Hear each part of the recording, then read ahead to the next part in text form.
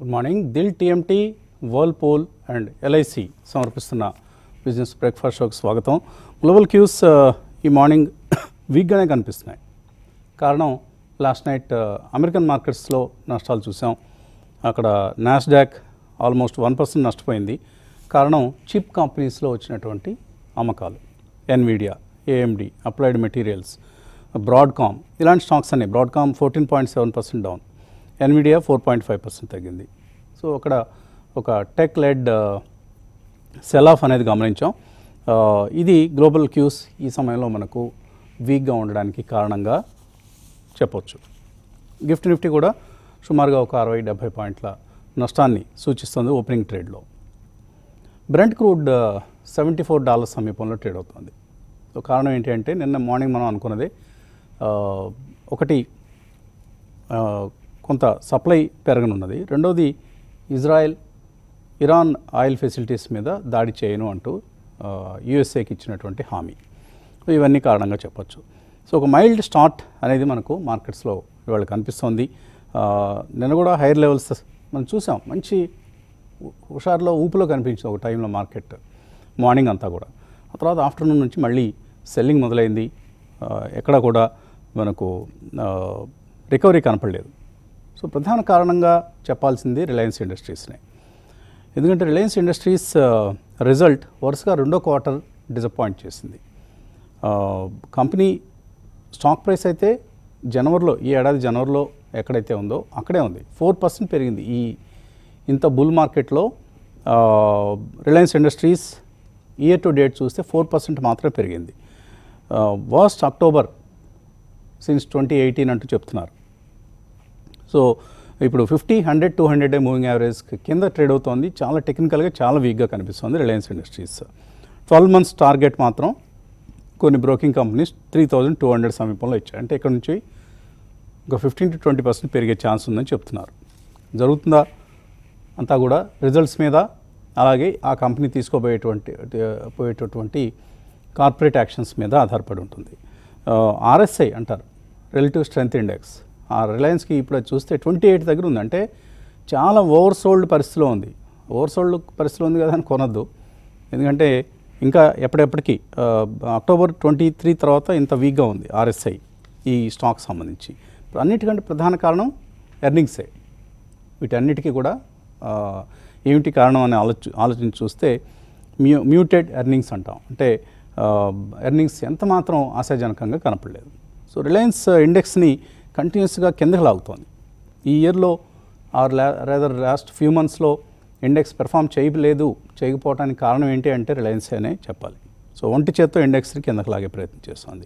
September 27 తర్వాత, అంటే ఈ ఇజ్రాయెల్-ఇరాన్ కాన్ఫ్లిక్ట్ మొదలైన తర్వాత Reliance industry stock is down 12%, Nifty is down 4%. ఇంకా కొద్దిగా బ్యాంక్స్ ఇలాంటివి కొంత బాగా పెర్ఫామ్ చేస్తున్నాయి కాబట్టి ఇండెక్స్ నిలబడింది.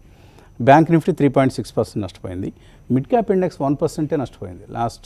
అంటే మిడ్ స్మాల్ క్యాప్స్లో ఇప్పటికీ కూడా ఒక మంచి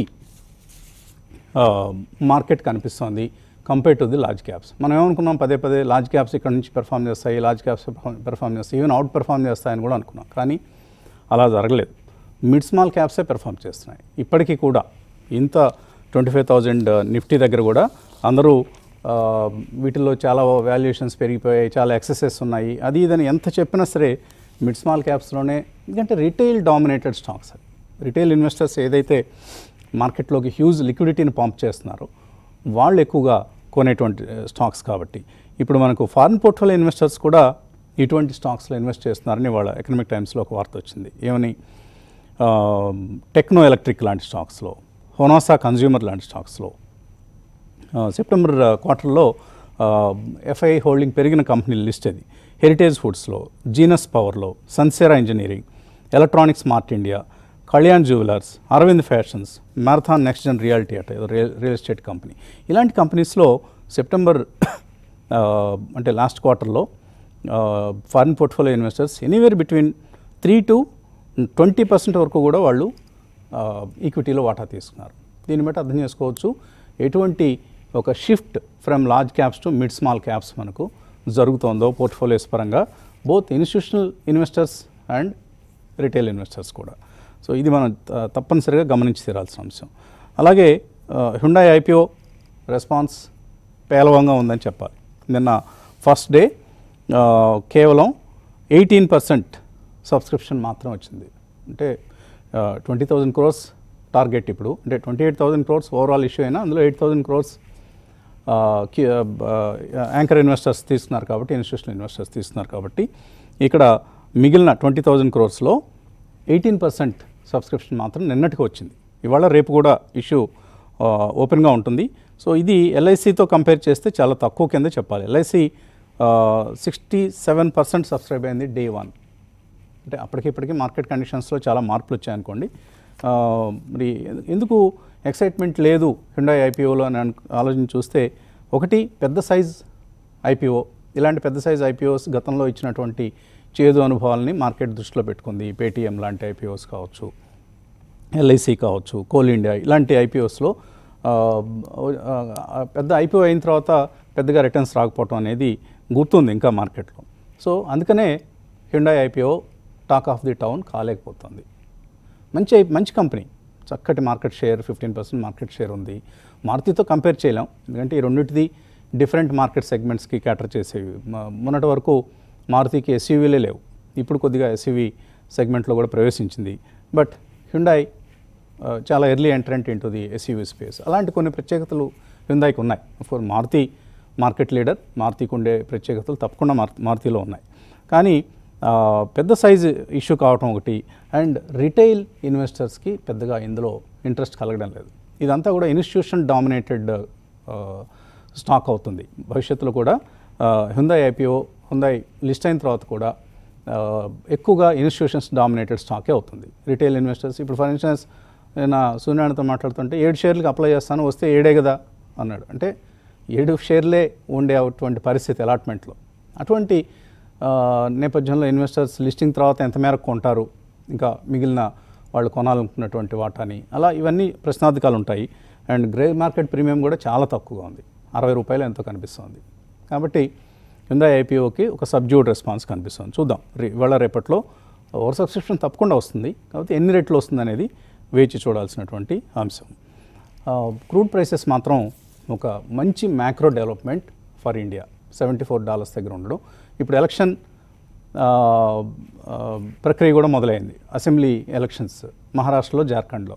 సో ఎలక్షన్ నోటిఫికేషన్ వచ్చేసింది కాబట్టి ఇంకా ఇక్కడ నుంచి ఆయిల్ ప్రైసెస్ని రిటైల్ మార్కెట్లో మనకు పెట్రోల్, డీజిల్ తగ్గిస్తారేమో అని కొంతమంది ఎక్స్పెక్ట్ చేశారు. అది జరిగే అవకాశాలు ఇంకా లేవు.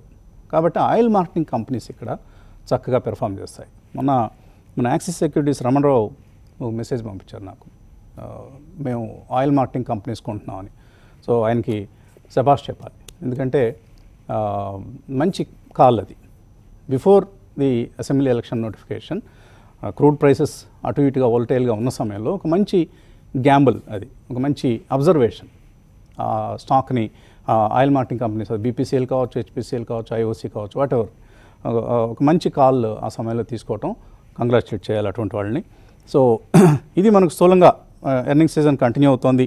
చాలా కంపెనీస్ మంచి ఎర్నింగ్సే, ఎక్కువగా ఇప్పటిదాకా మంచి ఎర్నింగ్సే అనౌన్స్ చేశాయి. ఇవాళ కూడా మనకు ఐటీ పరంగా చూస్తే emphasis, ఎల్టీటీఎస్సీ 2 companies results announce చేయబోతున్నాయి. KEI industries కొద్దిగా మార్జిన్స్ కాంట్రాక్ట్ అయ్యాయి. ఇలా మనకు మిక్స్డ్గా ఎర్నింగ్ సీజన్ అనేది కనిపిస్తుంది. అనలిస్ట్తో హెచ్డిఎఫ్సి లైఫ్ మంచి రిజల్ట్ అనౌన్స్ చేసింది. కుటుంబరావు గారు ఎలా చూస్తున్నారు ఇవాళ క్యూస్ని?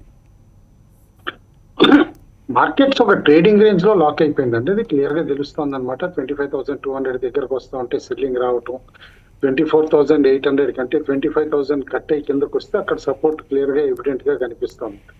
కాబట్టి నేను అనుకుంటాం ఇప్పటికీ ఇంకా సెల్ ఆన్ ర్యాలీసే ఉందన్నమాట, ఇంకా బై ఆన్ డిప్స్ అనేది రాలేదు. మేబీ బై ఆన్ డిప్స్ అంటే 24,800 to 25,000 మధ్యలోనే బయింగ్ అటెంప్ట్ చేయాలన్నమాట. బై చేసిన వాళ్ళు కూడా 24,800 స్టాప్ లాస్ కింద పెట్టుకోవాలి. ఫ్రెష్ బయింగ్ అంటూ కనుక చెయ్యాలి అని అనుకుంటే కనుక ఈవెన్ లార్జ్ పొజిషనల్ ట్రేడ్స్ అనమాట, ఇటు బేస్డ్ అపాన్ రిజల్ట్స్ కానీ ఏదన్నా కూడా అంటే కనుక 25,200 క్రాస్ అయితేనే చెయ్యాలి అని చెప్పేసి కూడా అంటాను. బట్ అదర్వైజ్ మార్కెట్ ఒక ల్యాక్ లస్టర్ మోడ్ లో ఉంది, ఒక కన్సాలిడేషన్ మోడ్ లో ఉంది. టైం వైజ్ కరెక్షన్ ఉండొచ్చు, ఇండెక్స్ వైజ్ కాకపోయినా కూడా టైం వైజ్ కాస్త వెక్స్ అయిపోయేటట్టు అనమాట. చాలా మంది ఇన్వెస్టర్స్ ఏంటి మార్కెట్ ఇక్కడే ఇరుక్కుపోయింది కదలట్లేదు అనే ఫీలింగ్ అనమాట ఎక్కువ అయ్యే వరకు కూర్చుంది. పెరిగేటప్పుడు ఎట్లయితే గనక ఏ తప్పు చేసినా కూడా మార్కెట్ కండోన్ చేస్తుంది అన్నట్టు లేజినెస్ ఎట్లా డెవలప్ అయిందో ఇప్పుడు అనీజీనెస్ అనమాట డెవలప్ అవుతుంది. ఏంటి ఇట్లా లాక్ అయిపోయింది మార్కెట్ అనేది అనమాట. అయితే క్లియర్లీ ఈ ఇష్యూస్ పక్కన పెడితే కనుక మ్యాక్రో ఈవెంట్స్ ఎట్లా ప్లే అవుట్ అవుతున్నాయి అనేది కీలకం అనమాట. ఎందుకంటే మనం ఫ్యూచర్ ఫోర్కాస్ట్ చేయాలంటే గనక ఎప్పటికప్పుడు మార్కెట్లు రియాక్ట్ అయినా అవ్వకపోయినా కూడా మ్యాక్రో డెవలప్మెంట్స్ కేర్ఫుల్ గా అబ్జర్వ్ చేయడం అనేది ఎక్స్ట్రీమ్లీ ఇంపార్టెంట్ అని చెప్పేసి అని అంటాను. Like one large stock second market cap one of the highest market cap ఉన్న స్టాక్ లైక్ రిలయన్స్ ఉంది. ఇప్పుడు పోస్ట్ రిజల్ట్స్ అనమాట నెగిటివ్ గా మార్కెట్ కూడా అనమాట థమ్స్ డౌన్ రియాక్షన్ ఇవ్వటం తోటి and more over oil to chemicals business ఏదైతే ఉందో అది జియో పొలిటికల్ రీజన్స్ అవనండి వేరే అదర్ రీజన్స్ తోటి నెక్స్ట్ 2 quarters కూడా వీకిష్ గా ఉండొచ్చు అని అంటున్నారు. కాబట్టి ఎంతకాలం ఓన్లీ జియో సపోర్ట్ చేస్తుంది, రీటైల్ కూడా ఫ్లాట్ గా ఉందన్నట్టు అనమాట. కాబట్టి లగార్డ్ అయితే డేంజర్ అవుతుంది. ఎందుకంటే ఇండెక్స్ కదరాలి అంటే గనక large cap stocks like HDFC bank కానీ రిలయన్స్ కానీ టీసీఎస్ కానీ ఐసిఐసిఐ బ్యాంక్ కానీ ఇలాంటివన్నీ కూడా అనమాట కాస్త బయింగ్ ఇంట్రెస్ట్ తోటి ఫర్మ్ గా ఉండాలి. లేకపోతే గనక ఇండెక్స్ కి స్టెబిలిటీ రాదు. ఇండెక్స్ కి స్టెబిలిటీ రానంతసేపు బ్రాడర్ మార్కెట్ లో యాక్షన్ ఏదైతే మనం చూస్తున్నాము రీటైలర్ మనీ తోటి అనమాట మిడ్ క్యాప్ స్మాల్ క్యాప్ లో అది ఒక స్టేజ్ వరకే ఉంటుంది కానీ పర్ఫెక్చువల్ గా ఉండదు అని చెప్పేసి కూడా గుర్తుంచుకోవాలన్నమాట. అయితే ఓవరాల్ గా ఏదైతే మీరు ఇందాక అన్నట్టు FIIs interest small mid cap లో ఎట్లా ఉంది అనేది అనమాట చూపించారు. వాటిలో ఇంట్రెస్టింగ్లీ మనం చెప్పిన స్టాక్స్ చాలా ఉన్నాయి అనమాట. Like Kalyan jewellers అవనండి, heritage foods అవనండి, genus power అవనండి, సన్సెర్ engineering అవనండి, techno electric అవనండి, ఇవన్నీ కూడా అనమాట ఎఫ్ఐఐస్ వాళ్ళ స్టేక్ సిగ్నిఫికెంట్ గా పెంచుకోవటం చూసాం. అదే విధంగా నన్ను అడిగితే గనక ఇప్పుడు అదర్ హాట్ స్టాక్స్ లాగా మనం కేర్ఫుల్ గా చూస్తే జేఎస్డబ్ల్యూ ఇన్ఫ్రాస్ట్రక్చర్ కొత్తగా పోర్ట్ అలాట్ అయింది మనం చూస్తున్నాం. మేబీ అలాంటి స్టాక్స్ కూడా ఫ్రెష్ గా అనమాట యాక్టివిటీ పెరగచ్చు అని చెప్పేసి కూడా చూస్తున్నాం. అయితే ఆల్ ఇన్ ఆల్ క్లియర్ గా మనం టెక్నికల్ పోర్షన్ కనుక మార్కెట్ చూస్తే 26,000 దగ్గర కాస్త కాల్స్ బిల్డప్ అయినా కూడా నేను అనుకోవటం it is purely speculative call buildup అని అంటాను. ఎందుకంటే ఎక్కువగా 25,200 25,500 దగ్గరే కాల్ ఆప్షన్స్ అనమాట యాక్టివ్ గా ట్రేడ్ అవుతున్నాయి. కాబట్టి 25,200 క్రాస్ అయ్యే వరకు అయితే మాత్రం డెఫినెట్లీ వెయిట్ చేయమని చెప్పేసి అంటాను.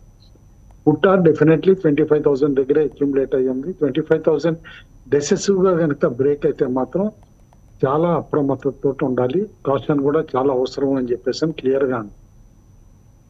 అయితే ఫండ్స్ ఫ్లో చూస్తున్నాం. ఎఫ్ఐ సేల్స్ అయితే తగ్గినాయి, కేవలం 1,700 కోట్లే ఉన్నాయి. కానీ వాళ్ళ నెట్ షార్ట్ పొజిషన్స్ చూస్తే పెరుగుతున్నాయి, ఇంకా 1.57 lakh crores ఉన్నాయి. కాబట్టి ఏమాత్రం పెద్ద కన్సలేషన్ కాదైతే అది అని చెప్పేసి అని అనుకోవచ్చు. పుట్ కాల్ రేషియో మళ్ళీ డ్రాప్ అయింది, దాదాపు 1 వచ్చేసింది. 0.9293 అనుకున్నది నిన్న 0.77 వరకు కూడా వచ్చింది. అంటే తిరిగి ఫ్రెష్ షార్ట్స్ డెవలప్ అవుతున్నాయి మార్కెట్లో అని చెప్పి అర్థం చేసుకోవాలి. బట్ బిలో 7 వస్తే కనుక 0.7 వస్తే కనుక డెఫినెట్లీ ఓవర్ సోల్డ్, తిరిగి బయింగ్ అటెంప్ట్ చేయొచ్చు అని చెప్పేసి కూడా అర్థం చేసుకోవాలి. విక్స్ మాత్రం మార్జినల్లీ పెరిగింది. నిన్నటి స్పెక్యులేటివ్ యాక్టివిటీ చూసాం, తిరిగి మార్కెట్ కరెక్టివ్ మోడ్ లోకి వచ్చేపాటికి తిరిగి 13 లెవెల్ క్రాస్ అవటం కూడా చూసాం అనమాట విక్స్. కాబట్టి కొంచెం జాగ్రత్తగానే ఉండాలి. ఇటు లాంగ్ స్పెక్యులేటివ్ లాంగ్స్ కొత్త స్టాక్స్ ఎప్పటికప్పుడు తెర మీదకి వస్తున్నాయి. నిన్న PVR, INOX, Deepak nitrate, page industries ఇలాంటి స్పెక్యులేటివ్ లాంగ్స్ లో అనమాట పైకి వచ్చినాయి అనమాట. అదే షార్ట్స్ ఎక్కడ బిల్డప్ అయినాయి అనేది చూస్తే Bandhan bank, India mart, Reliance and Cipla. Reliance లో సిగ్నిఫికెంట్ గా షార్ట్ పొజిషన్స్ పెరిగినాయి అనమాట. 8.86% పెరిగినాయి. అది కొంచెం ఇండెక్స్ కి వీక్నెస్ ఇండికేషన్ అనమాట, అర్థం చేసుకోవాలి. అయితే డెలివరీస్ ఎక్కడ పెరిగినాయి అనేది చూస్తే మాత్రం Gujarat gas, Kotak bank, Bharat forge, Nestle అన్ని ఆడ్ కౌంటర్స్. వీటిలో అబ్జర్వ్ చేయాల్సింది భారత్ ఫోర్జ్ ఒకటి, ఎందుకంటే డిఫెన్స్ ప్లే కాబట్టి అట్ సమ్ పాయింట్ అనమాట జంప్ వచ్చే పాసిబిలిటీ కనిపిస్తుంది అందులో. ఇటు బ్యాన్ లిస్ట్ పెరుగుతూనే ఉంది చాంతాడంత అనమాట. ఇప్పుడు 14 స్టాక్స్ బ్యాన్ లిస్ట్ లోకి వెళ్ళిపోయింది. కొత్త స్టాక్స్ ఎప్పటికప్పుడు యాడ్ అవుతానే అనమాట. కాబట్టి ఎల్ఎన్టీ ఫైనాన్స్, బంధన్ బ్యాంక్ ఇవన్నీ కూడా తిరిగి యాడ్ అవటం. ఇప్పుడు 14 స్టాక్స్ బ్యాన్ లిస్ట్ లో ఉన్నాయి. అంటే హయ్యర్ లెవెల్స్ లో ఎగ్జిట్ రావట్లేదు. ఏ లెవెల్స్ లో అయితే స్టక్ అయ్యారో వాళ్ళకి స్టాక్స్ ఎక్కడ మనం కేర్ఫుల్ గా చూస్తే రీసెంట్లీ షార్ప్ కరెక్ట్ అయిన స్టాక్స్ ఎక్కువ ఉన్నాయి హై నుంచి. Like Tata chemicals అవనండి, IEX అవనియండి, Manappuram granules, Bandhan, ఇట్లాంటివన్నీ కూడా అనమాట ఈ బ్యాన్ లిస్ట్ లో ఉన్నాయి. కొంచెం జాగ్రత్తగా F&O లో ఉండటం మాత్రం కాస్త అడ్వైజబుల్ అని చెప్పేసి అంటాం. All in all as of now invested selective గా F&O లో చూస్తే కనుక విప్రో ఒకటి, జస్ట్ డైల్ ఒకటి కాస్త యాక్టివ్ గా కనిపిస్తున్నాయి. కేర్ఫుల్ గా చూడమంటాను. విప్రో బోనస్ మీటింగ్ కూడా ఉంది, రిజల్ట్స్ కూడా ఉన్నాయి కాబట్టి, అండ్ లాస్ట్ మేజర్ బిగ్ 4 లోనమాట దాని రిజల్ట్ కూడా కాబట్టి చూసుకోమని చెప్పేసి అని అంటాను. But otherwise stay invested as of no, but be extremely cautious if index slips below 25,000 అని చెప్పేసి అని అంటాను. ఇండివిజువల్ స్టాక్స్ అంటామా, వాల్యూమ్ గెయినర్స్ అని బట్టి చెప్తా ఉంటాం ఏ రోజుకి ఆ రోజు అనమాట. నిన్న మిడ్ సెషన్ వరకు ఎక్కువ పాజిటివ్ గా ఉన్న తర్వాత నెగిటివ్ జోన్ లో కూడా చాలా వరకు వెళ్ళటం కూడా చూసాం. అయితే కొత్త స్టాక్స్ కొన్ని బాగా యాక్టివ్ గా వాల్యూమ్ తోటి పెరిగినాయి అంటే కనుక మేజర్ స్టాక్స్ లో మోతీలాల్ ఓస్వాల్ ఒకటి దాదాపు 11% పెరగటం చూసాం. ఫైనాన్షియల్ సర్వీసెస్ అన్నమాట. మేబీ ఏంజల్ 1 రిజల్ట్ తర్వాత అనమాట వీళ్ళది కూడా బెటర్ రిజల్ట్ ఉండొచ్చు అని చెప్పేసి మార్కెట్ ఎక్స్పెక్టేషన్స్ ఉన్నట్టున్నాయి. అట్లానే కొన్ని హోల్డింగ్ కంపెనీస్ లాంటి పిలానీ ఇన్వెస్ట్మెంట్స్ కానీ, ఇటు మిడ్ క్యాప్ ఐటీలో మాస్టెక్ కానీ వీటన్నిటిలోనమాట మంచి వాల్యూమ్స్ వచ్చినాయి. And after very long time 5-star business చాలా సార్లు ఇన్వెస్టర్స్ అడగటం చూసాం, మనం స్టక్ అయిపోయినాం. నిన్న లార్జ్ మూవ్ చేసింది, దాదాపు 10%, that with more than 1 crore share volume. కాబట్టి కేర్ఫుల్ గా అబ్జర్వ్ చేయండి. చిన్న స్టాక్స్ లో నిన్న రిజల్ట్స్ వచ్చినట్లు బ్యాంక్ ఆఫ్ మహారాష్ట్ర చూసాం. One of the first smaller PSU bank result, extremely good result అది. కాబట్టి మేబీ మార్కెట్ కొంచెం రికవర్ అయితే ఈ స్టాక్ ఈజీగా రికవర్ అవుతుంది అని చెప్పేసి కూడా అర్థం చేసుకోవాలి. ఓవరాల్ గా stay invested in the market in good stocks అనమాట. రిజల్ట్స్ కేర్ఫుల్ గా అబ్జర్వ్ చేయమని చెప్పేసి అంట. రిజల్ట్స్ బాగుంటే మార్కెట్ ఇప్పటికీ కూడా చక్కగా రివార్డ్ చేస్తుందనడానికి కొన్ని స్టాక్స్ మనం ఉదాహరణకు చెప్పుకోవచ్చు. ప్రీమియర్ పాలీఫిలిమ్స్ స్టాక్ నిన్న 20% సర్క్యూట్ టచ్ చేసింది. ఎందుకంటే సెప్టెంబర్ క్వార్టర్ రిజల్ట్ బాగుంది. ముఖ్యంగా ఆపరేటింగ్ ప్రాఫిట్ మార్జిన్స్లో మంచి గ్రోత్ కనపరిచింది. 15% ఉండేది కాస్త 17%కి మార్జిన్స్ ఇంప్రూవ్ అయ్యాయి. సో టాప్ లైన్ పెరిగింది, బాటమ్ లైన్ పెరిగింది. ఇలా అందుకనే స్టాక్ని చక్కగా నిన్న కొనుగోళ్లు జరగటం అనేది చూసాం. సో రిజల్ట్ సీజన్ కేర్ఫుల్గా వాచ్ చేయండి. తప్పనిసరిగా మంచి రిజల్ట్ అనౌన్స్ చేసిన కంపెనీస్ లిస్ట్ని తయారు చేసుకోండి. అందులోంచి మీకు నచ్చిన కౌంటర్లో లేదా స్టాక్లో ఇన్వెస్ట్మెంట్స్ కూడా చేయొచ్చు. బ్రేక్ చేసినాం. బ్రేక్ తర్వాత రామకృష్ణ గారితో, క్రాంతి గారితో మాట్లాడదాం.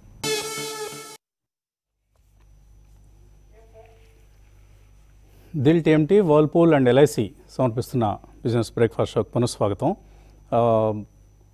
క్రాంతి గారు, చాలా బోరింగ్గా ఉంది మార్కెట్, ఏంటి మ్యాట్నికి వెళ్ళిపోదామా? వసంత్ గారు, మీరు చెప్పినట్లే నేనే అనబోతున్నాను. చాలా సబ్డ్యూడ్గా మీరు యూజ్డ్ ద వర్డ్, ఆ వర్డ్ నేనే యూజ్ చేద్దాం అనుకున్నాను. ఓకే, బోరింగ్గా ఉంది మార్కెట్ అని. బట్ వసంత్ గారు, ఒకటి ప్రాబ్లం ఏంటంటే మీడియం టు షార్ట్ టర్మ్లో రిస్క్ రివార్డ్ అనేది ఫేవర్గా లేదు వసంత్ గారు. అదొక దట్స్ కాజింగ్ ద బోరింగ్ అనమాట. ట్రేడర్స్కి ఫేవరబుల్గా లేదు, లేదు ఇన్వెస్టర్స్కి ఏదైనా డీప్ వాల్యూస్ బైస్ వచ్చినాయి, ఒక కరెక్షన్లో ఈ స్టాక్ని వాల్యూ బాగా కనపడుతుందని వెళ్దామంటే అది కూడా ఒక కొంచెం ప్రాబ్లమాటిక్ ఉంది. అక్కడ కూడా ఒక ఆపర్చునిటీ అనేది దొరకట్లేదు. నెక్స్ట్ ఏదైనా లార్జ్ గ్యాప్లో చూద్దామా? మనం ఎప్పుడైతే ప్రతిసారి చెప్తుంటామో రిలయన్స్ ఇండస్ట్రీస్ కానీ, ఐసిఐసిఐ బ్యాంక్ కానీ, ఇందాక కుటుంబరావు గారు ఒక మంచి పాయింట్ ఒకటి రైజ్ చేశారు. లార్జ్ క్యాప్లో ఏదైతే Reliance industries, Infosys, ICICI bank, ఈ స్టాక్స్లో కనుక మూమెంట్ లేకపోతే కనుక మనకి ఇండెక్స్ అనేది ఇండెక్స్ హెవీ వెయిట్స్ ఇవన్నీ, సో అక్కడ కూడా పెద్ద మూమెంట్ ఉండదు. అందువల్ల ఒక సబ్డ్యూడ్గా ఉంది వసంత్ గారు. పోనీ ఎస్ఎంఈలోకి ఏమన్నా వెళ్ళి వాల్యూస్ చూద్దామంటే ప్రస్తుతం వస్తున్నట్టు కామెంటరీ, నెక్స్ట్ ఈ మార్కెట్ కండిషన్స్లో ఎస్ఎంఈలో కొంచెం కాషియస్గా ఉండాలి రిటైల్ ఇన్వెస్టర్స్కి. సో అందువల్ల ఒక మార్కెట్ అనేది ఒక కన్సాలిడేషన్ ఫేజ్లోనే ఉంది వసంత్ గారు. సో రిస్క్ రివార్డ్ ఫేవర్గా లేదు. నెక్స్ట్ వచ్చేసేసి ట్రేడింగ్ కూడా చాలా కొంచెం పెద్ద రివార్డింగ్గా లేదు. అందువల్ల మార్కెట్లో ఈ డైకాటమీ అనేది ప్రస్తుతం మనం ముందు చూడాల్సిన అంశాలు ఏంటంటే వసంత్ గారు, గవర్నమెంట్ నుంచి ఏదైనా స్ట్రాంగ్ కామెంటరీ వస్తుందా, అది ఒకటి చూడాలి. ప్రస్తుతం అయితే ఆ కామెంటరీ కూడా తగ్గుతుంది. నెక్స్ట్ లేకపోతే కనుక మనకి నెక్స్ట్ జిఎస్టీ మీటింగ్ ఉంది. జిఎస్టీ కౌన్సిల్లో నుంచి ఏమైనా రిడక్షన్స్ ఏమైనా వస్తాయా మార్కెట్కి పాజిటివ్గా రావడానికి, అది ఒకటి చూడాలి. మీరు చెప్పినట్టు ఎలక్షన్ మళ్ళీ స్టేట్ ఎలక్షన్ స్టార్ట్ అయింది. సో అందువల్ల కొంచెం సెంటిమెంట్ని బూస్ట్ చేయడానికి ఏమైనా పాజిటివ్ డెసిషన్స్ ఏమైనా తీసుకురావడానికి ఏమైనా అవకాశం ఉందంటే అది కూడా అనౌన్స్మెంట్స్ సెంట్రల్ గవర్నమెంట్ నుంచి ఏ రకంగా వస్తే చూడాలి. నెక్స్ట్ వచ్చేసేసి geo political issue again stand still అనమాట. క్రూడ్ ఆయిల్ ఒక్కటి కరెక్ట్ అవుతుంది, which is positive for India, ఏదైతే అవుట్ ఆఫ్ కంట్రోల్ అనుకుంటున్నామో. బట్ ఏంటంటే ఈ జియో పొలిటికల్ ఇష్యూస్ అనేవి still over hanging on the market, Vasant గారు. సో అందువల్ల మార్కెట్లో ప్రతి ఒక్కళ్ళు ఈ ఇన్స్టిట్యూషనల్ ఇన్వెస్టర్స్ కానీ ప్రతి ఇన్వెస్టర్ కొంచెం వేచి చూచే దూరంలో ప్రస్తుతం ఉండటం జరిగింది. కొంచెం సెలెక్టివ్గా ఒక లాంగ్ టర్మ్ అప్రోచ్ ఉంటేనే ఈ మార్కెట్లోకి వెళ్ళాలి వసంత్ గారు. లేకపోతే కొంచెం you can take a pass from trading కూడా చూడొచ్చు ప్రస్తుతం మార్కెట్ కండిషన్స్లో. ఓవరాల్గా అయితే మార్కెట్స్ సబ్డ్యూడ్గా ఉన్నాయి వసంత్ గారు.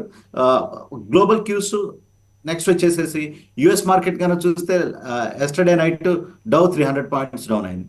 సో దాని యొక్క నెగిటివిటీ కూడా ఈరోజు మార్కెట్లో ప్రభావితం చూపించబోతుంది. సో పాస్ తీసుకోవాలంటే కొంచెం తీసుకోవచ్చు, కానీ ఏంటంటే పాస్ తీసుకునేటప్పుడే కొంచెం ఆపర్చునిటీస్ ఉంటాయి వసంత్ గారు, కొంచెం జాగ్రత్తగా చూడాలి. ఓకే, బోరింగ్ అంటే అసలు ఇన్వెస్ట్మెంటే బోరింగ్. ఎందుకంటే ఒక స్టాక్లో ఇన్వెస్ట్ చేసి ఓపిక్గా నెలలు సంవత్సరాలు కూర్చోవాలి. ఒక్కొక్కసారి 5-10 సంవత్సరాలు కూడా కూర్చుంటేనే. ఇప్పుడు కేఏ ఇండస్ట్రీస్ ఉంది, ఒక 5-6 ఏళ్ల క్రితం it was in double digits, ఇవాళ ఒక మంచి స్థాయికి వచ్చింది స్టాక్ ప్రైస్ పరంగా కూడా. సో ఇన్ని సంవత్సరాలు అలా కూర్చొని ఉండడం అనేది బోరింగే కదా, చూస్తూ కూర్చోవాలి. చాలామందికి అలవాటు ఉంటుంది కదా, ప్రతిరోజు చూస్తాం. ప్రతిరోజు ఏంటి, ప్రతి 5 నిమిషాలకి 10 నిమిషాలకి స్క్రీన్ వైపు చూస్తాం ఏం జరుగుతుంది. సో చూసినప్పుడు స్టాక్ అక్కడే ఉందనుకోండి, చాలా విసుగ్గా అనిపిస్తుంది. కానీ ఎంత వెల్త్ క్రియేట్ చేస్తాం ఆ బోరింగ్ ప్రక్రియలో పాల్గొంటూ కూడా ఎంత వెల్త్ క్రియేట్ చేస్తాం అనేది అటువంటి స్టాక్స్ చూసినప్పుడు మనకు చాలా ఉత్తేజంగా అనిపిస్తుంది. మళ్ళీ this is not boring, this is very interesting. Ramakrishna గారు, ఎలా ట్రేడ్ చేయాలి? ఈరోజు బుధవారం bank Nifty weekly options expiry ఉంటుంది. అదే అండి, ముఖ్యంగా నిఫ్టీ, బ్యాంక్ నిఫ్టీ ఈ రెండు కూడా బాగా కన్సాలిడేషన్ మోడ్లో పడిపోయినాయి అండి. అట్లీస్ట్ బ్యాంక్ నిఫ్టీ కొంచెం అవుట్ పర్ఫార్మెన్స్ చేస్తుంది నిఫ్టీతో కంపేర్ చేస్తే. నిఫ్టీ మాత్రం టోటల్లీ ఒక స్మాల్ రేంజ్లో ఉండిపోయింది, ఒక అసెండింగ్ ట్రయాంగిల్ ఫార్మేషన్లో చూస్తున్నాము. ఈ రోజు మేబీ ఓపెనింగ్ గ్యాప్లో కొంత సపోర్ట్స్ తీసుకొని మళ్ళీ రికవరీ అయ్యే ఛాన్సెస్ ఉన్నాయేమో అనిపిస్తుంది. ఈవెన్ కొన్నిసార్లు అసెండింగ్ ట్రయాంగిల్లో ఫ్లాట్ లైన్ బ్రేక్ అవ్వాలి, కాబట్టి మేబీ పైకి రావాలని ఒక అంచనాలు ఉన్నాయండి టెక్నికల్ పరంగా చూసినప్పుడు. కానీ సెటప్ మాత్రం వీక్గా ఉందండి. ఎట్లాగంటే రిలయన్స్ నిన్న 2% ఫాలో అవడంతో నిఫ్టీని కిందకి తీసుకెళ్ళింది. బ్యాంక్ నిఫ్టీ రిలేటివ్గా బెటర్గా ఉంది. టెక్నికల్ పరంగా 50 days మూవింగ్ యావరేజ్ కిందకి నిఫ్టీ ట్రేడ్ అవుతుందండి. సో ఈరోజు ఓపెనింగ్ కూడా అదే సూచిస్తుంది, 50 కిందకు వచ్చేటట్లు. సో రెసిస్టెన్స్ యాజ్ ఇట్ ఈస్గా 25,300 అనేది ఇమీడియట్ రెసిస్టెన్స్ షార్ట్ టర్మ్కి, అట్లాగే 24,800 అనేది కొంచెం స్ట్రాంగ్ సపోర్ట్గానే కనిపిస్తుంది షార్ట్ టర్మ్లో. ఈరోజు ఇంట్రాడేకి అయితే 25,134 అనేది ఇమీడియట్ షార్ట్ టర్మ్ రెసిస్టెన్స్ అండి. అట్లాగే 24,973 ఈ ప్రైస్కి వచ్చినప్పుడు లాంగ్ పొజిషన్స్ ట్రై చేయొచ్చండి. 24,973, 970 జోన్లో ట్రై చేసి 50 పాయింట్స్ స్టాప్ లాస్ పెట్టుకోవచ్చు, అట్లాగే 100 పాయింట్స్ టార్గెట్ పెట్టుకోవచ్చు. సో నిన్న ట్రేడ్లో కూడా మన స్టాప్ కొట్టకుండా ఎండ్ ఆఫ్ ద డేకి ఒక 50-60 పాయింట్స్ ప్రాఫిట్ వచ్చింది. సో ఓవరాల్గా ఇంకా బ్యాంక్ నిఫ్టీ కనుక చూసినట్లయితే ఈ బ్యాంక్ నిఫ్టీ కొంచెం రిలేటివ్గా స్ట్రెంత్ ఉంది అనుకున్నాము, అదే 50 days మూవింగ్ యావరేజ్ పైనే క్లోజ్ అయింది. అట్లాగే ఓపెన్ ఇంట్రెస్ట్లు కానీ ఈ కనుక చెక్ చేసినప్పుడు 51,900 పుట్టు స్ట్రాంగ్, అంటే ఎక్కువ రైటింగ్ జరిగిందండి. సో ఆ ప్లేస్లో కాబట్టి ఇమీడియట్గా మనకి మంచి సపోర్ట్సే ఉన్నాయి. అంటే ఇప్పుడున్న కరెంట్ లెవెల్లోనే సపోర్ట్స్ ఉన్నాయి. మోస్ట్లీ ఏమన్నా స్ట్రాంగ్ వెయిట్స్ అయినా రిలయన్స్ లాంటివి కొంచెం వీక్గా ట్రేడ్ అయినప్పటికీ బ్యాంక్ నిఫ్టీ సపోర్ట్ చేయొచ్చు ఓవరాల్ ఇండెక్స్ని. సో రెసిస్టెన్స్ పరంగా చూస్తే 52,000 కాల్స్ హైయెస్ట్ ఓపెన్ ఇంట్రెస్ట్, అట్లాగే మ్యాక్సిమం కాల్ రైటింగ్ కూడా అదే ప్లేస్లో జరిగింది 52,000. సో నారోగా రైటింగ్ ప్లేసెస్ ఉన్నాయి కాబట్టి అండి 52,000 కాల్, అట్లాగే 51,900 ఉన్నాయి కాబట్టి ఒక స్మాల్ రేంజ్లోనే ఈరోజు ఆసిలేట్ అయ్యే అవకాశాలు బ్యాంక్ నిఫ్టీలో కనిపిస్తున్నాయండి. సో పెద్ద మూవ్మెంట్స్ అనేది బ్యాంక్ నిఫ్టీలో ఈరోజు ఊహించలేము. ఈవెన్ సెటిల్మెంట్ ఉన్నప్పటికీ కొంత వాలిటిలిటీ తక్కువలోనే ఈరోజు ట్రేడ్ అయ్యే అవకాశాలు కనిపిస్తున్నాయి. ఫిక్స్ కూడా అరౌండ్ 13 ఉంది. సో కంఫర్టబుల్గానే ఉంది కాబట్టి సో ఓవరాల్గా ఒక రేంజ్ బౌండ్ ఎక్స్పెక్ట్ చేయొచ్చు. నిఫ్టీ మాత్రం సపోర్ట్ లెవెల్స్ దగ్గర బై చేయమని చెప్పి.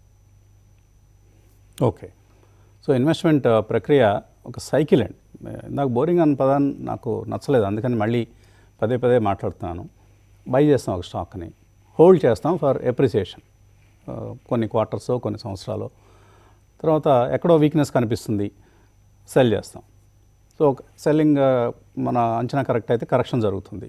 సో ఆ కరెక్షన్ జరిగిన తర్వాత మళ్ళీ వెయిట్ చేస్తాం, మళ్ళీ స్ట్రెంత్ ఎక్కడో కనిపిస్తుంది, అక్కడ మళ్ళీ బయింగ్ చేస్తాం. అంటే I'm not talking about particular stock గురించి అంటలేదు, ఓవరాల్ మార్కెట్ గురించి. సో అక్కడ స్ట్రెంత్ కనిపించినప్పుడు మళ్ళీ బై చేస్తాం, మళ్ళీ హోల్డ్ చేస్తాం, మళ్ళీ సెల్ చేస్తాం. ఈ సైకిల్ రిపీట్ అవుతూనే ఉంటుంది. So markets are there for ever. మన జీవితకాలం, ఆ తర్వాత జీవితకాలాల్లో కూడా మార్కెట్స్ గమనం కొనసాగుతూ ఉంటుంది. చాలా లెసన్స్ నేర్చుకుంటామండి. నేను ఒక అమ్మాయి వచ్చింది, కొద్దిగా నాకు మార్కెట్స్ గురించి నేర్పించండి, వాళ్ళ డాడీ పంపించారు. సో ఇదే చెప్పాను, స్టాక్ మార్కెట్ అనేది ఒక మల్టిపుల్ సైకిల్స్ ఉంటాయి, పాలీసైకిల్ ఇన్వెస్ట్మెంట్స్ గురించి కాసేపు మాట్లాడి పంపించేశాను. సో చాలా ఎక్సైటింగ్ ఏరేనా ఇది. ఇందులో ఉండడం, ఇందులో మనగలగటం, కొనసాగగలగటం, ఇది మనం చేసుకున్నటువంటి అదృష్టం, అంతే, ఒక భాగ్యం. ఇందులోకి రాలేని వాళ్ళది దౌర్భాగ్యం. ఓకే, బ్రేక్ తీసుకుందాం. బ్రేక్ తర్వాత కాల్స్, మెయిల్స్ తీసుకుందాం.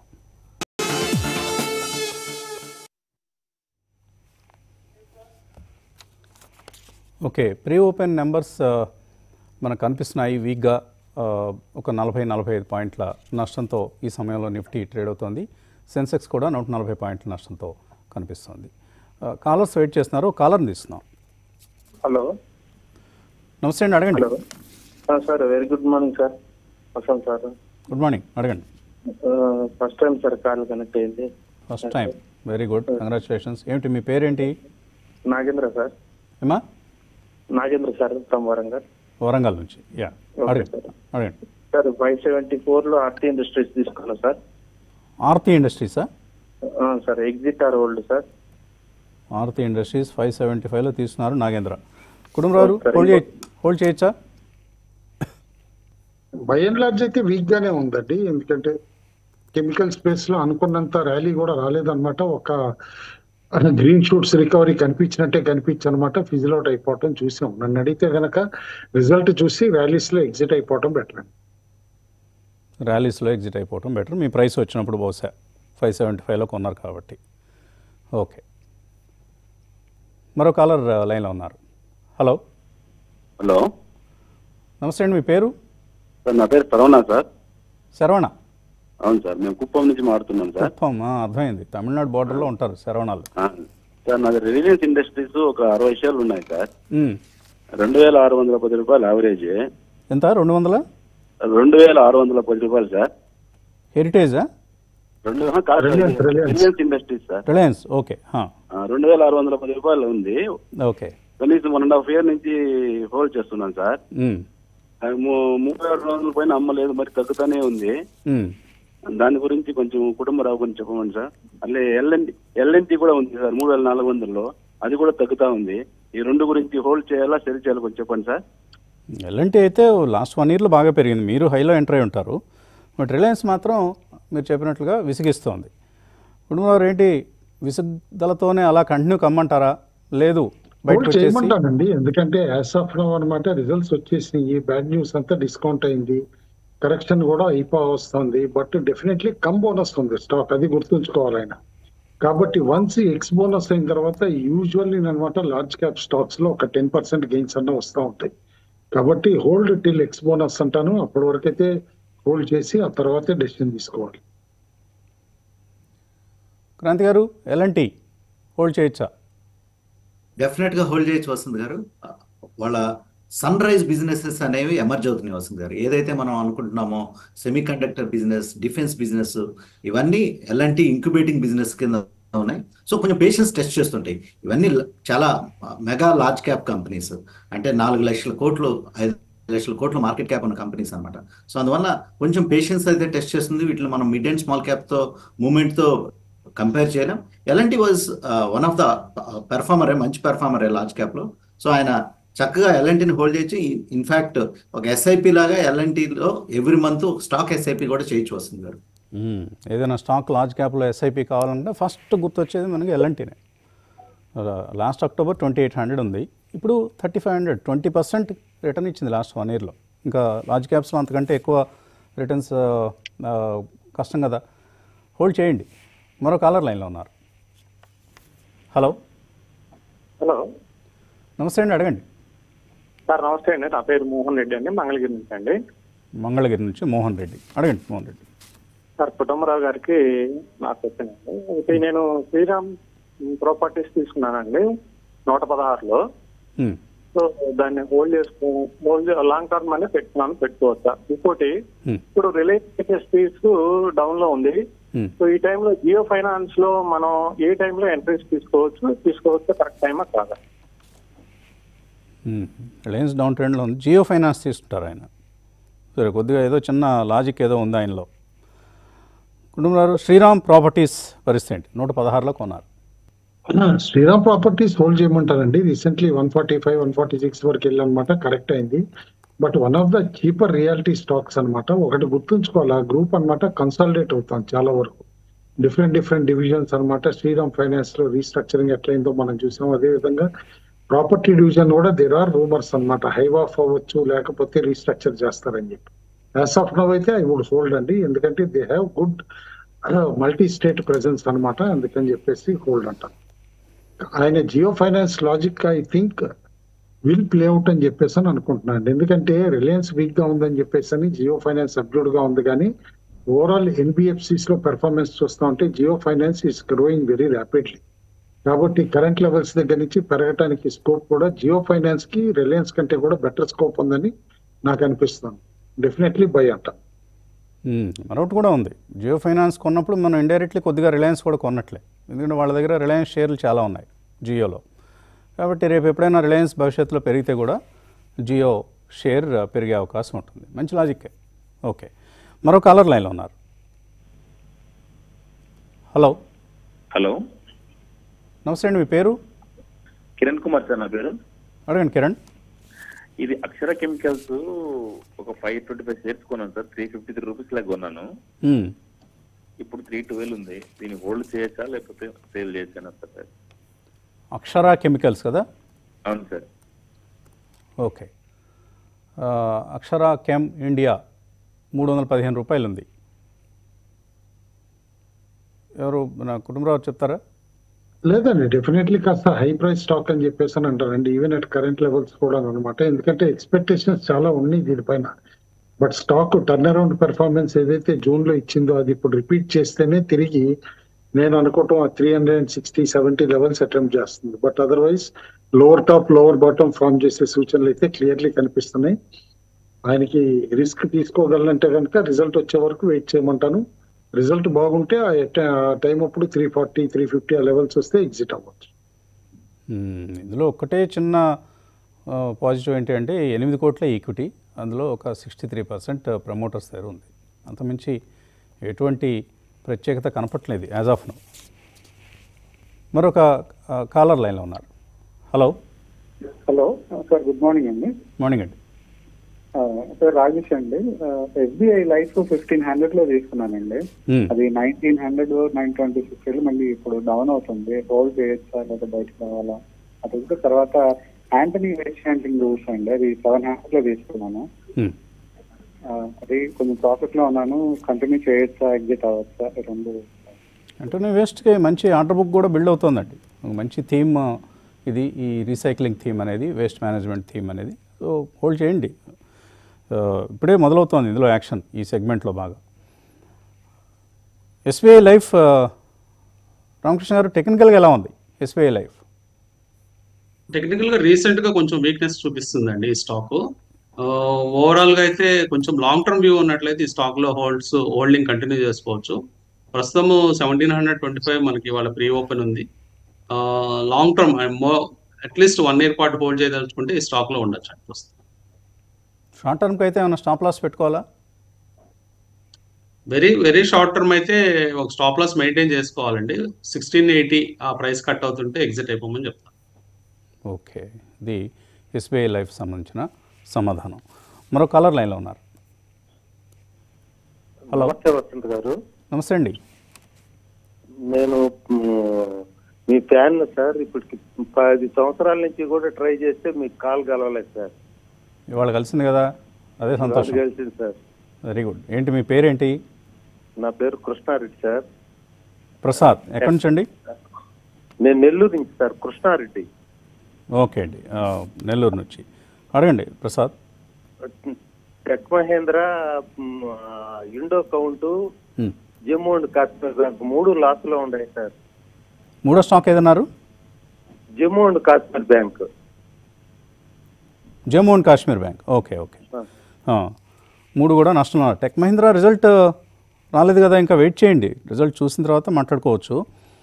కుటుంబరావు ఏంటి 3 మంచి రిజల్ట్స్ అనౌన్స్ చేస్తాయా? ఇండో కౌంట్లో ఏదో నిన్న ఒక న్యూస్ చూశాను, సమ్ ఎక్విజిషన్ ఏదో జరిగింది.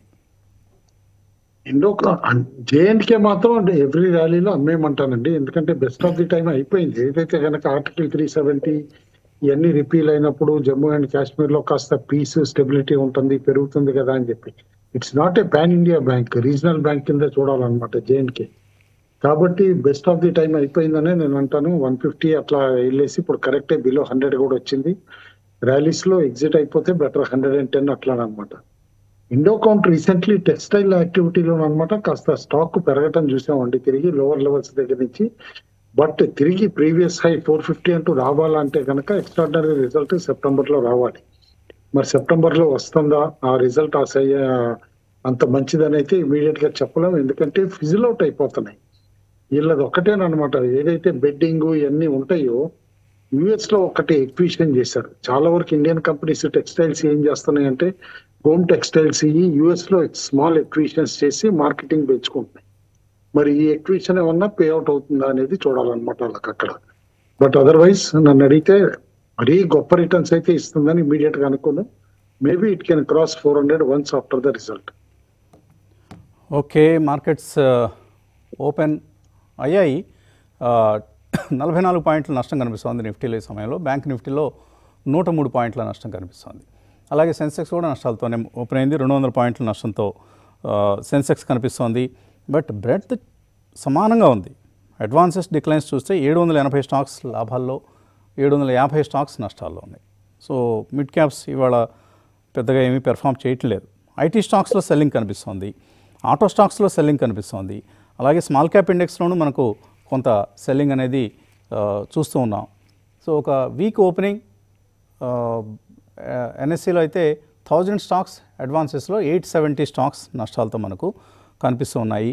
సో ఒక బ్రెడ్త్ స్లైట్లీ పాజిటివ్గా ఎన్ఎస్సిలో కనిపిస్తుంది. ఓకే, ఎటువంటి కౌంటర్స్, ఇండివిజువల్ కౌంటర్స్లో మనకి యాక్షన్ ఉంది అని చూస్తే పిఎన్సి ఇన్ఫ్రాటెక్ పెరిగింది. ఐ థింక్ అరౌండ్ 6% పెరిగింది. స్టాక్కి వరుసగా ఆర్డర్లు వస్తున్నాయి కంపెనీకి. నిన్న కూడా మహారాష్ట్ర స్టేట్ ట్రాన్స్పోర్ట్ కార్పొరేషన్ నుంచి ఏదో ఒక ఆర్డర్ రావడం చూసాం. అలాగే టైటన్, ఐటీసీ, సిప్లా ఈ 3 ఐసిఐసిఐ బ్యాంక్ కూడా వీక్గా ఓపెన్ కావడం చూస్తున్నాం. దాంతో బ్యాంక్ నిఫ్టీ నష్టాలతో ఉంది. M&M, TCS, ఇన్ఫోసిస్ 3 నష్టాలతోనే మనకు నిఫ్టీ లూజర్స్ లిస్ట్లో కనిపిస్తున్నాయి. Kotak Mahindra bank, AU small finance bank, Bandhan bank ఇవన్నీ కూడా బ్యాంక్ నిఫ్టీ పరంగా నష్టాలతో ఉన్నాయి. అదాని పోర్ట్స్ నష్టాలతో ఓపెన్ అయింది. On the other side BPCL, coal India, Hindalco ఈ 3 పాజిటివ్గా ఓపెన్ అయిన కౌంటర్స్.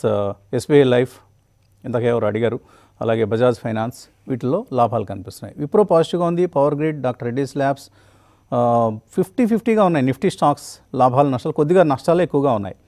లైక్ ట్రెంట్ కావచ్చు, SBI కావచ్చు, ఇలాంటి కౌంటర్స్ అన్నింటిలో నష్టాలు ఉన్నాయి.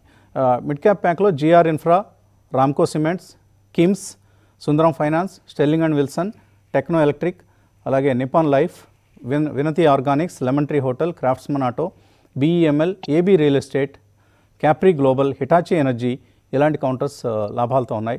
నష్టాల్లో Cochin ship yard offer for sale వస్తుంది. కొచ్చిన్ షిప్ యార్డ్లో ఐ థింక్ 5% ఈక్విటీ ఆఫ్లోడ్ చేయడం కోసం 1540 ఫ్లోర్ ప్రైస్ ఇప్పుడు 1600 దగ్గర కనిపిస్తుంది. సో స్టాక్ వీక్గా ఉంది, 4% డౌన్.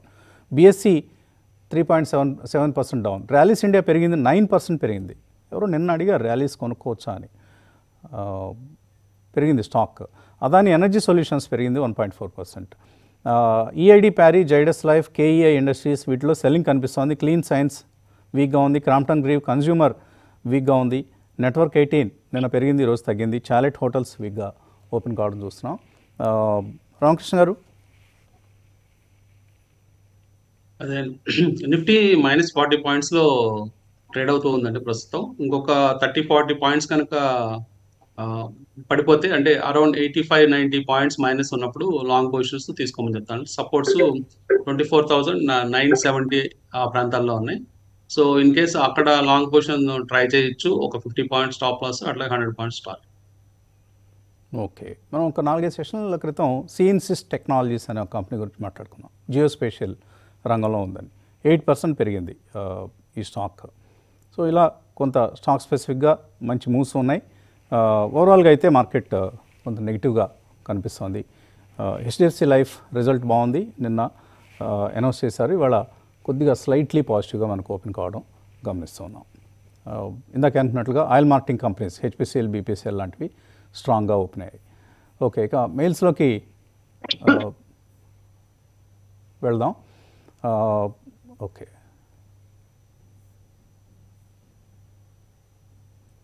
యా మెయిల్ బాక్స్ కొద్దిగా స్లోగా ఓపెన్ అవుతుంది. రైట్, మొదటి మెయిల్ లక్ష్మీనారాయణ కనిగిరి నుంచి. ఆయన సిన్కామ్ ఫార్ములేషన్స్ అంట, 25 రూపాయల దగ్గర 22,000 షేర్లు తీసుకున్నారు. 10% లాస్లో ఉన్నారు, హోల్డ్ చేయొచ్చా? స్పెక్యులేటివ్ స్టాక్ అండి ఇది. కుటుంబంలో సిన్కామ్లో ఏమైనా జరుగుతుందా? ఏమైనా స్పెక్యులేటివ్ స్టాక్ అండి, అది ఊరికే అనమాట, ఆపరేటెడ్ రివెన్ స్టాక్, అందుకని పెద్దగా చెప్పాల్సిన అవసరం లేదు అనుకున్నా. సో బయటకు వచ్చేయండి, మీరు మీ లాస్ ఏమైనా రికవర్ అయితే బయటకు వచ్చేయడం మంచిది. తర్వాత వాబాక్, ఒక లోకల్ స్టాక్ మిస్ అయ్యారు వసంత్ గారి వల్ల. విష్ణు కెమికల్స్ స్పెక్టాక్యులర్ గా పెరిగింది, 6% అప్ ఉంది ఇప్పుడు. Week market 7% up. 7% పెరిగింది విష్ణు కెమికల్స్ చాలా రోజుల తర్వాత. ఓకే, విఏటెక్ వాబాక్ గురించి అడుగుతున్నారు రాజా. 500% ప్రాఫిట్లో ఉన్నారు.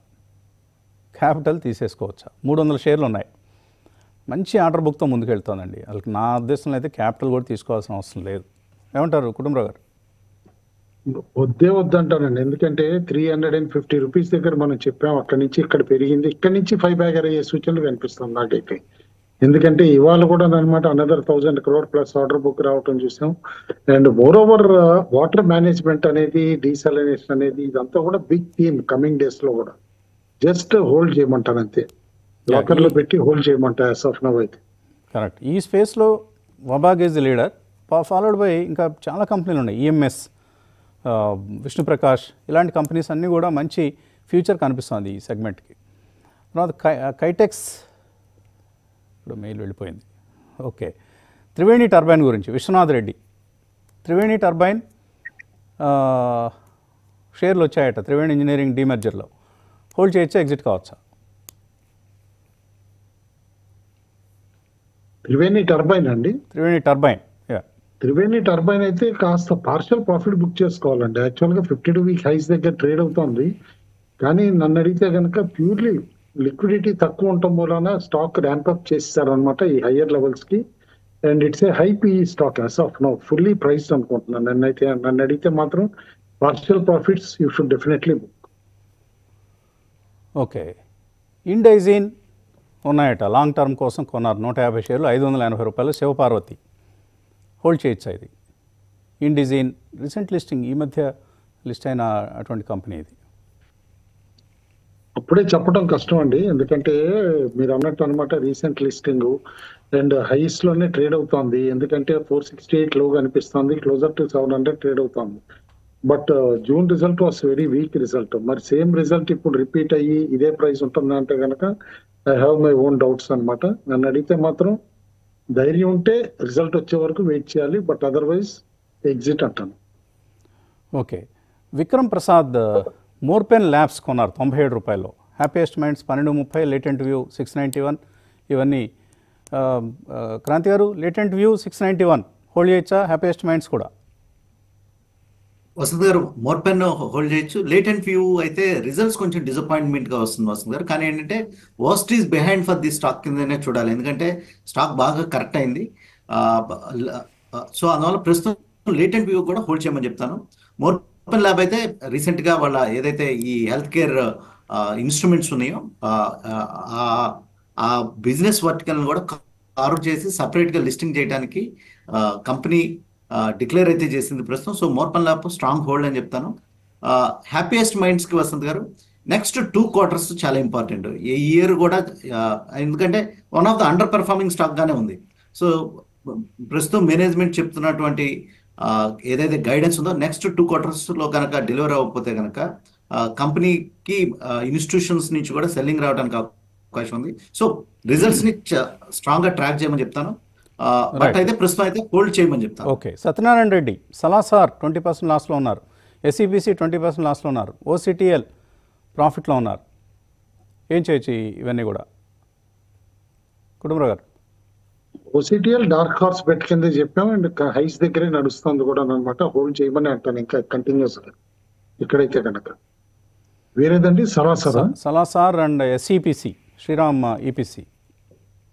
సలాసర్ ఎస్సిపిసి రెండు కూడా మనం డార్క్ హార్స్ బెట్ కింద వర్క్ షాప్ లో చెప్పడం జరిగిందండి. ఎందుకంటే ఆపరేటర్ డ్రివెన్ యాక్టివిటీ ఎక్కువ అవుతుంది రెండిట్లో కూడా, పెరిగేటప్పుడు కానీ పడేటప్పుడు కానీ అదే స్విఫ్ట్ మూవ్స్ ఉంటున్నాయి కాబట్టి కాస్త జాగ్రత్తగా ఉండాలని చెప్పేసి అంటున్నాను. ఓకే, ర్యాలీస్లో ఎగ్జిట్ అయిపోండి. ఆ రెండు కూడా అంత పెద్ద స్ట్రాంగ్ కంపెనీస్ ఏమి కావు, ఇంకా మంచి క్వాలిటీ కంపెనీస్లోకి రావడం మంచిది. అలాగే డేటా సెంటర్ థీమ్ కూడా స్లోగా పికప్ అవుతుంది. మనకు అనంతరాజ్ 800 రూపాయలు అయిపోయింది సుమారుగా. సో నిన్న ఈ ఇండియన్ మొబైల్ కాంగ్రెస్లో కూడా డేటా సెంటర్స్ మీద పెద్ద చర్చ అనేది జరిగింది.